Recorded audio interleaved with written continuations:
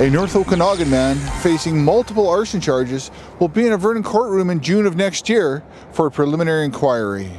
55-year-old William Munton is facing 19 charges for a string of fires that happened in 2014. One of the charges Munton is facing is in connection to a spectacular blaze that destroyed the grandstands at the Kin racetrack in July of 2014.